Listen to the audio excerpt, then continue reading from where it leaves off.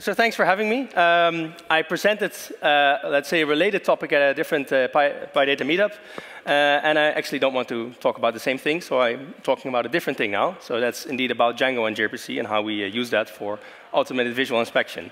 Maybe first a slide about me. So I was already introduced. I'm a system architect. I worked for, I think, over 9 years already at ProDev Technologies. I've worked in the beginning more as a software architect on our industrial automation platform. So ProDev is a company that designs and manufactures electronics, and we also automate that manufacturing. So I worked a lot with robotic automation, basically. But more recently, I'm working on all kinds of AI and machine learning systems, and I'm also the competence owner of that to share the knowledge basically to people who do not know about AI and ML yet, or some experts just to sit together and review interesting papers. And I'm also a drummer and I like hiking, just some other hobbies. But that's not what I'm here to talk about. I'm here to talk about Python and how we use Django and gRPC. So I'll first introduce what is meant with automatic visual inspection. I also will introduce the term MLOps, and I actually want to see people who have heard of the term, but are you actually using it? Are the people like applying MLOps in their company? I see some hands, like are you an ML engineer, for instance, then you're doing MLOps, right? Okay. So I'll talk a bit about the ProDev AI framework, which is a software framework we built to support this MLOps process. I'll give an introduction to Django and gRPC as well, and we'll end up with a demonstration. I was asked to record them, so we know that they will work. At the PyData meetup, I had to come back and make it work. It did work in the end. It was an internet connection, but now, if the movies work, it will show you the demo.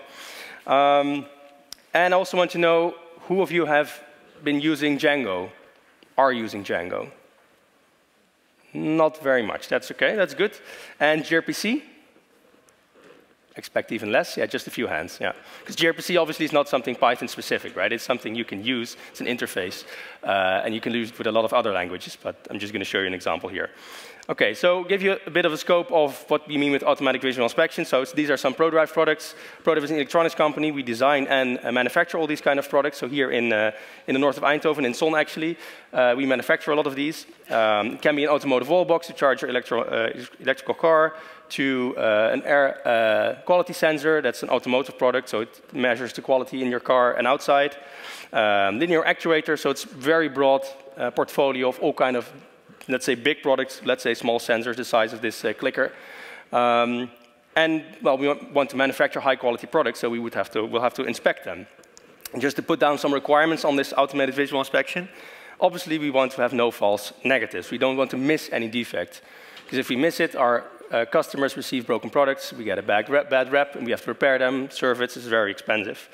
And ideally, we also minimize the false positives, because otherwise our algorithms, or this visual inspection algorithm is constantly triggering, hey, there's a defect, and people will just start clicking, yes, no, fine, it's pass, and click and start ignoring the inspection. There's no perfect world. We have to put some number on this. We put 0.1 false positive rate. 1%, 0.1% is 1 in 1,000, basically. There are some more requirements. We manufacture thousands of different products. I just showed you a few, but we have many, many more, all kind of different variants. Ideally, we have no competences to add and create these new visual inspections, because creating them for all these products by engineers is also very expensive, so we want people in the factory to do that. And we have different setups in our factory with camera setups close to a window in a space where there's almost no light, so we have to deal with all these environmental variations. And just some examples of these inspections, and there are some variants of this, but these are, let's say, the main classes. So we have our presence detection. Is a component there or not? So you see this example, there's supposed to be 5 cables here, there's a cable missing, and here you see a screw is missing here. Other category would be alignment. So again, the cable is here now, and here as well, but it's not fully in, so it's misaligned. And then we have this, let's say, third category we call damage. It can be anything. So you see a line of, there's actually glue line. So there's a part here, there's a defect, or you can have a text marking where something's missing. These are basically the classes we would have to deal with. And I mentioned, we want to have lighting invariants. It should be easy to train, no computer vision expertise required. Well, you might end up, hey, that's like a very good problem statement for a deep learning problem. Well, let's try that, right? Let's go ahead. So you take your file storage. In our case, a few years ago when we started this, all our images were on a network drive. Well, it should be good enough, right? Well, no. we don't want to start unsupervised, we want to have a supervised problem, so we need to label them. So here you can see indeed these images have been marked, green means pass, red means fail.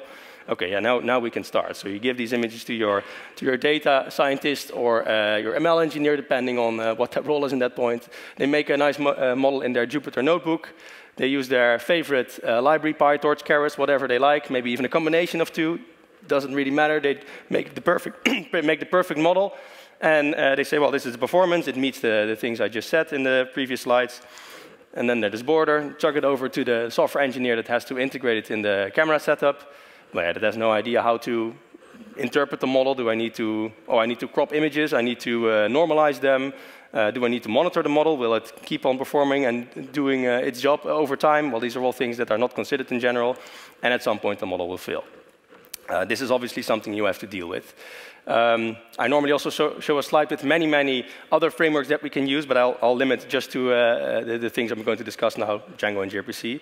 But there's a process that can help you solve this, and that's basically the MLOps process. And I guess when you're also a software developer, you're very well aware of the DevOps process, which is development and operations, where you version your code, you add versions to the releases, you have continuous integration with tests, unit tests, different production staging and production environment to test everything. And with machine learning, it's actually the same, but just with some extra cycles. So you also add a machine learning cycle where you train your model, you see what architecture was used, what parameters, where you give a version to your model. And for the data, it holds the same. You combine all the data, you label your data, but you also register where it is from, who labeled it, and which data set you use to actually train the model. And when you have all these loops under control, then you know you have a robust machine learning application, because then you can guarantee, well, not guarantee, but you can at least trace where the problem could be, and you can try to improve. And we had this example where, for instance, somebody did not mention which data was used, and we had a nice, very good performant model, which at some point drifted off. We wanted to improve it, but we had no idea where to start, because we didn't know what data was used. So again, we had to start from scratch. How would you apply this to machine learning? Well, how would you apply MLOps to AVI? I just made a really simple overview. So your data, in this case, would be the images with the data. Then you go to training, where you train your favorite deep learning model. You version and store that, and then you have your deployment setup where your camera setup could send the images to this model, for instance, as a web service. And then finally, you have a monitoring dashboard where you also check if everything is performing in the way you expected it, for instance, with some alerts and thresholds. And you use that again to gather new data, label new data, and improve your model. Do take care that you need a human in the loop, because if you have a model that trains on its own input, you will probably degrade over time, because the mistakes it will make more mistakes in the end, and then train on that, and it becomes one big mess. So do take that into account. All right. This is a big slide, and I don't want to detail out all these things that we have put in our ProDrive AI framework, but basically is a collection of open source tools, mostly Python tools, or almost all Python tools, I think, that we've, let's say, glued together, and this is our framework that we run on-premise. We can run on-premise or on a Kubernetes cluster in Azure, for instance. That doesn't really matter. And basically, I want to focus on this part, which is really start with the data part, because if your data is not well defined, not well structured, yeah, the other parts will become really hard to get under control. And so the last talk was about this part at the PyData meetup, about MLflow and Selden Core, where you do the deployments, and now I'm going to talk about this part. And you can see that the images from the production setup actually arrive in the data management component, where we have Django, and through a gRPC interface. So the camera setups can send their images over there, including potentially labels and other metadata. So I saw some hands, and this is not a comprehensive overview of what Django does. I also am not a maintainer of Django, just a user. But it's indeed a web framework, and they call it themselves, they call it model template view, where you have, let's say, models that define your database structure. Then you have template files where you can use all those, the data fields of those models, and you can generate views. And the view could be a view for a user, but it could also be a view for another application, like an API. They've been in active development since 2005, so it's already also been here for some time. And I mentioned templating, but also caching, authentication, a lot of built-in features. One I didn't even mention, you have a very nice, let's say, functional type querying. So you can just stack these things together, also like pandas and polars, where you just combine statements, and it's lazy execution. So also Django decides, okay, actually I'm going to do it in a different order and build the most efficient SQL query for you. This is an example of the interface that you get for free. So that's their admin interface. All the data models that you make, you can add here, change, and the way you want. You can add users even if you want, and that's how you can at least get started on a really simple application and build on from there. It's not that this is just a nice open source package. No, there's a lot of other big companies that actually use it, like Insta, Mozilla. Atlassian Bitbucket was built with this, as far as I also could read on the Wikipedia. So it's definitely used by a lot of bigger companies. And that's the great part. They have many, many plugins and extensibility. So I'm going to show you indeed the Django gRPC plugin, and there are some variants with their pros and cons, but I now selected this one just for this demo, but there are many other things out there as well. Okay, but then if we want to build an application here, we do need to have some data model for the automatic visual inspection. So I'm going to take this image as an example. So this is a reference image as a product, and I'm going to build the data model up here in the center. So the first thing we'll start with, we have a product. That is basically represented by this image. And a product could have one or more inspection views. You can have an inspection from the top, from the side, maybe inspection view during different stages of the manufacturing process. And that's basically how we define it here. So we have a product, we have an inspection view. We have one or more inspection views, basically. And that's how we define it here. On this inspection view, we define inspection tasks. And all these inspection tasks are these, let's say, rectangles over here. And each rectangle indicates a certain inspection that you would have to do on that location, on that product. So we have it's linked to the view, obviously. We have a name. It's not shown here, but we should have a name. Oh, yeah, there's a name, and we have basically the definition of this rectangle in that image. Well, this is already a very nice setup to at least define all your inspections, right? We can define multiple products, multiple views on that product, and we can define multiple tasks on each view. Then the other side, we also want to gather, let's say, samples from production. This is just a reference sample, but when we're producing, we're not just building one, we're building many, obviously. And we're going to store them as well and link them to this data model. So we have I call it here an image, and basically you can have many of them, and they're linked to this view. So each image is linked to a view. And on top of that, we also want to label this. So each of these same tasks that you see here can be labeled. So a label is a connection between an image and the task, and then basically indicating if that's pass or fail. So it could be that this region, there's a component missing, or here there's something misaligned. That depends on the task. This is at least a simple version of our data model. I say it's also simplified. Our data model does look like this, but it's a little more complex, but I just simplified it for the demo here. So indeed, the label is linked to all these images and indicates if they're pass or fail. Then onto gRPC. So gRPC indeed is not Python specific, and its acronym is actually gRPC remote procedure call. So it's a recursive acronym. The G is not officially Google, I think. It is made by Google, but basically what you can do is that you can connect different software microservices together. So they can allow, maybe you're familiar with like REST interfaces. This is similar, but it's, in my opinion, a bit more structured and well-defined. And there's some nice features like bidirectional streaming and cancellation and timeouts. So how actually would you define such an interface? And how do you do that? You have a protobuf file. It's a different language, although it's very easy to read and comprehend. You basically say, we have this greeter service, is an example that they always use on their website. And the service has one remote procedure called say hello. There's a request here and a reply, and these messages are also defined here. So you put your name here, and I think the idea is that then the return message would be hello and then your name.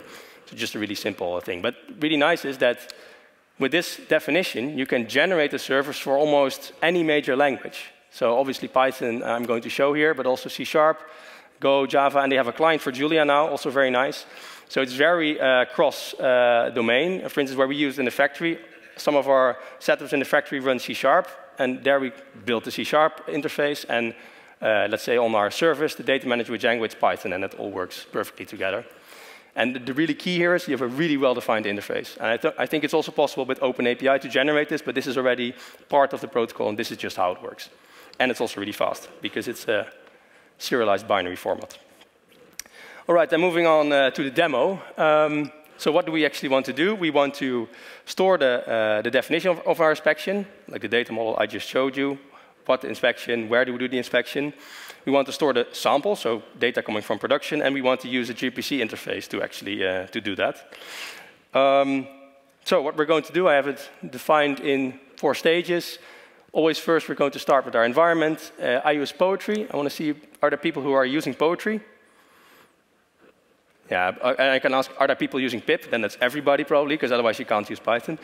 But there are a lot of environments. Actually, there's a talk now ongoing on Pixie, which is also a very nice dependency management tool, and there are a few. We did use pipenv. I'm not sure if people also use pipenv. Not that many, okay. Yeah, we started with that, but at some point, let's say locking our packages, which is setting a certain version of the packages, took like an hour. And with Poetry, it was a few minutes. So yeah, for us, it was really clear to swap to that. But I'll show that. Then we'll set up a Django project and an app. We're going to define our data models, the gRPC interface, and then hopefully send some images. All right, and I have a recording here. Let's see if it works. I think so, because I saw something. Yeah, so we start with first statement. We make a Git repository, Git init. And we make, with Poetry, also do an init, which will create our pyproject.toml file through some interactive prompting. So it asks me to create a description. It asks indeed to make some package. I'm not going to do that. So now we have a nice initial pyproject.toml file, which describes our package.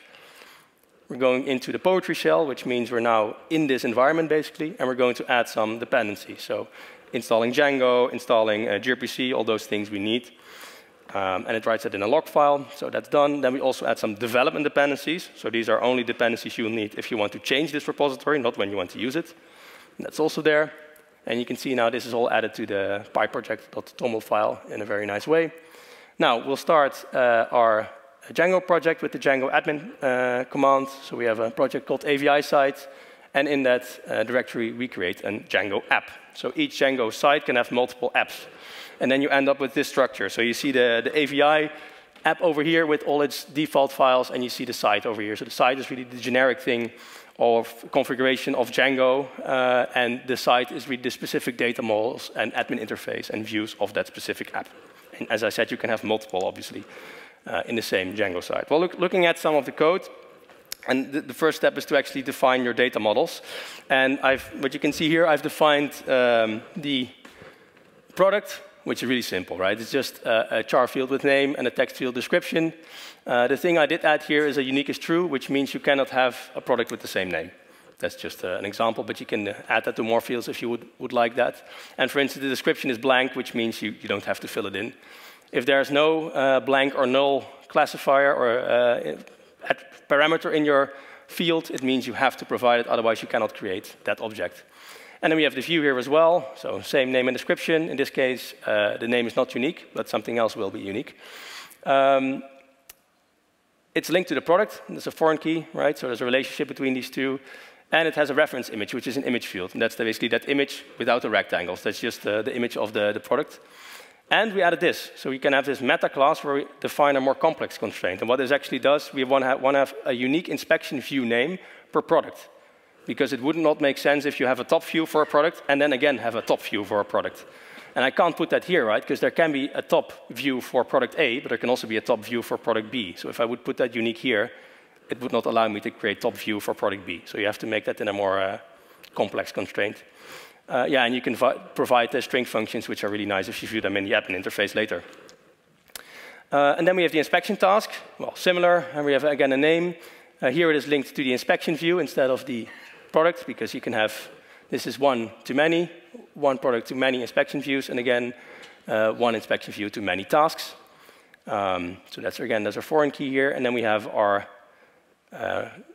fields that describe the rectangle, so xmin, ymin, width and height, and they're all positive integer fields, and some help text, which really helps users in the admin interface to describe what this is. And we added something extra here, which is clean. And with this method, this is something that Django can call. It already checks if you cannot add negative numbers now. That's already not possible in the admin interface. But there's something more we need to check, because you can now, if you don't have this clean function, you could create a rectangle that goes outside of your image, which doesn't make sense. So what we basically do here, we check if the rectangle goes outside in the width or in the height, and if that is the case, we'll throw a validation error, which will be shown to the user. Then, okay, those are our data models. And then we will define the admin interface. Well, normally you could also only do the bottom part, where you just say to Django basically, yes, generate an admin page for this data model. And I added some more that I didn't show. There's also label and image here, but they're similar to the ones I just showed you. But you can also customize them. So you can create this custom inspection view admin if you basically inherit from this model admin part from Django, and you can add more things. You have to say, it's for this model. We have some read-only fields. We want to display these fields in a list. We have the list view of all the objects. And yeah, if you, the name of the object will be a link. You can click it and you can go to its details. And this is basically how you could provide it. This render reference image and this render image, these are custom methods we put on our data classes or data models.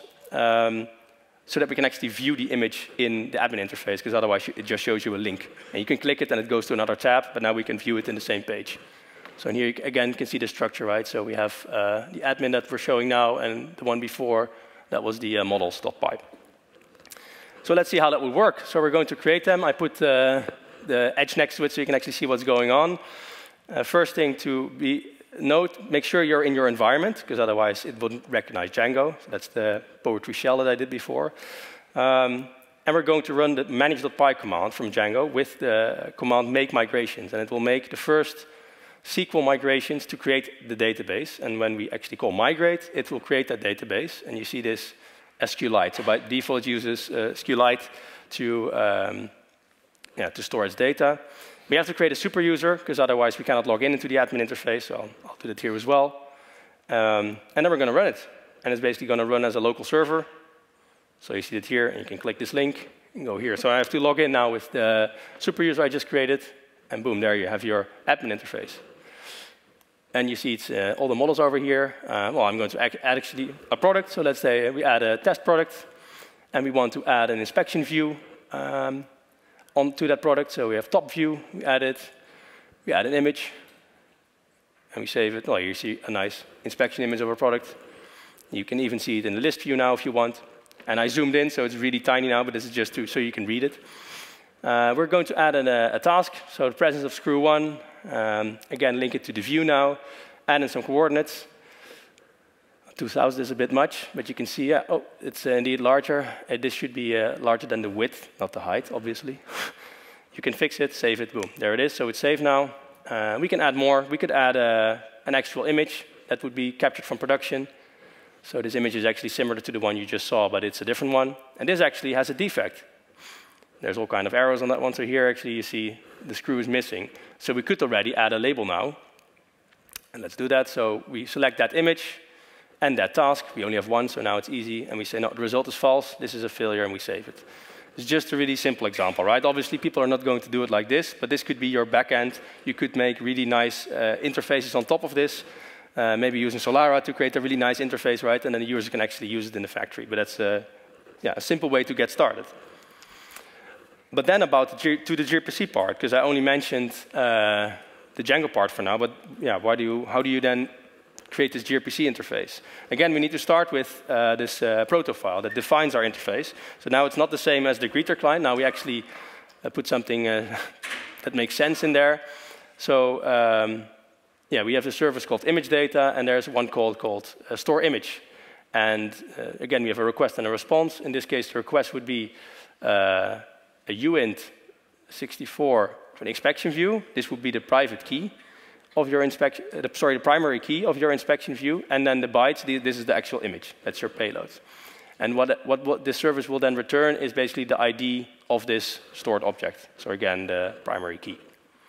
All right, but then we need to, how do we convert this to Python code? Well, there's a package called gRPC IO tools. So normally you need gRPC to actually create the service, and gRPC IO, or so to use it, and gRPC IO tools builds the Python service from this protobuf code. And this is not that generated protobuf code. I can also show you that, but this is basically how you would use it. So now we're in services.py, and with this piece of Python code, we can use this interface that is generated in the back. And well, if a request comes in, we have to do something in the service, right? So what we do here, this request comes in, we actually first check, does this view ID that you give, does it actually exist? Because otherwise it doesn't make sense, right? So we check if that one exists. If not, we abort, and the client actually receives an error message. If it does, we'll create an image. We'll link to this inspection view. We'll add the payload, the bytes of the image. We'll save it. And after saving, actually generates the primary key, and we can use it in the response. It's a really simple implementation. All right. And don't forget to add the gRPC server also to the settings. Otherwise, Django doesn't know you've created this method there. And what I'm going to do, I have this script where I connect to the server that started, and I will just send some random images, and I'll show you basically in the demo what that will look like. If it works, yeah. So now the service is not generated. This is a protobuf file, so I'm going to use that gRPC IO tools command, really long command, to generate it. Now you have these 3 files, which actually contain your service, and now you see also that they are recognized here. So now this service, and you see indeed this hook. You need to put that in your settings, and then Django basically knows, you've created the gRPC service, and I need to, when you turn it on, I need to send the request over there. So let's run the server again. So we're first going to run the normal, let's say HTTP server. We can see what's going on. So yeah, it still works. We have a test product. We have a production view. In this case, it's a blue image. It doesn't really matter. It's just a generated one. And we have no images yet. OK, well, let's see if we can put them in with our gRPC service. So we're going to also start the gRPC server. So you do manage gRPC server. Now it's running on this port. Same port as here, right? Localhost 551. So let's run this Python script and see what happens, right? Because this is the client side. And I added the TKey DM so you can see the progress. Well, it goes really fast. And boom, refresh the page, and there you have all your, in this case, randomly generated images. And you can see there's a timestamp, so we added all well, that's just one type of metadata, but really in production, add way more, right? Where is it captured? What's the camera setup? If you make a label, who labeled it? All those things you need to do.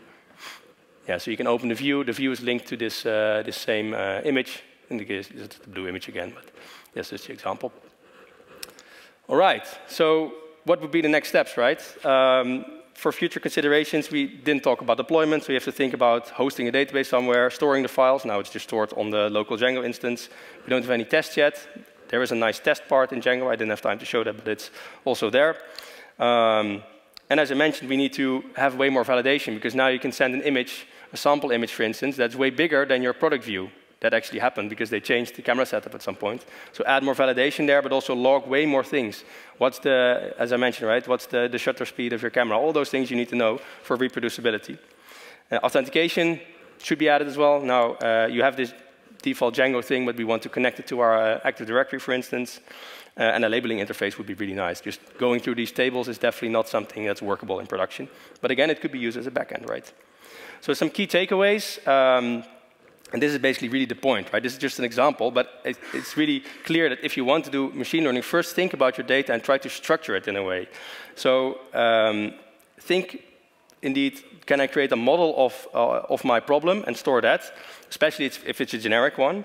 And basically, you need to think how your data is stored, not you need to think how it should be stored and not how it is stored, because people just think this is the way it is and this is how we need to continue, but that's obviously not the way you need to go. Structure your data and storage. Where does the data come from? I mentioned it already. You can standardize the format of ingress, so I use the gRPC service in that case, but really important thing also to do after that, if you have all these images and data collected, combine it into a data set, so that if you start training, you exactly know what you've trained on. And finally, I mentioned that already, we made a really simple labeling interface. No time to show it here, but this is an example where you can click basically through these regions and click pass or fail, and that's how we could label our inspection tasks. I think that was my final slide. So according to that clock, I'm on time, but maybe to your clock not. So thank you.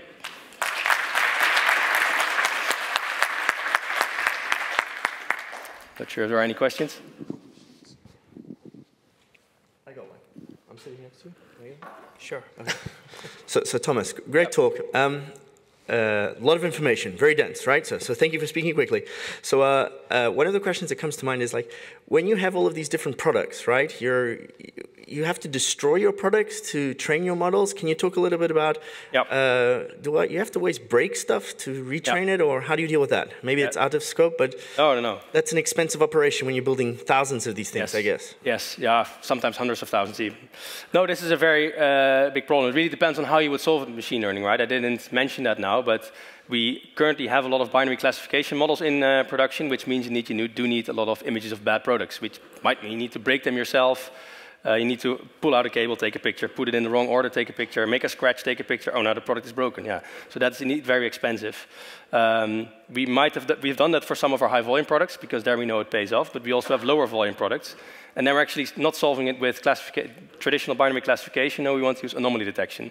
So we only need images of, let's say, the good products, and from that we're just going to detect something is wrong. We lose that we know what is wrong, but we at least know something is not okay. And we can already get started with this. Just collect images of good products, and you can train these models. And there's a lot of libraries. I think Anomalip was also shown at some of the PyData meetups that you can use for this. So you really only train on the good data, and that should be enough. That's also our way forward. So we still need to collect this data, and the labeling is only relevant for when we actually find defects, so we can use them for verification.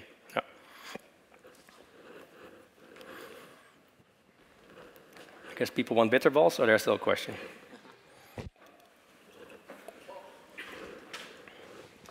Yeah, thank you for the talk. I think REST is still way more used than gRPC. What made you decide to switch to gRPC?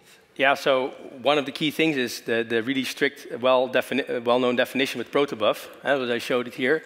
I think that's a really nice feature. It is very fast, and we use it primarily internally in our company, in a lot of different places. So we can generate the interfaces. We don't need to tell them, oh yeah, we changed this interface, so you now have to actually change this parameter name. No, we just release a new version of our protobuf file, which is also in a package. So we put this for C#, we put it in a NuGet package. For Python, we put it in a Python package, and basically that's how you can use it. So we just tell people, hey, you can now get our new version, and you can make them backwards compatible, because you can add fields, and gRPC still works with, let's say, if you have an older version of that message, as long as your service can deal with that. But that should be fine. You can just add fields. And there's a way of doing backwards compatibility. So backwards compatibility is one, a nice interface description, and it's really fast, because it's binary. So also for a lot of messages, it will pay off in the end, because it's faster than REST. Yeah.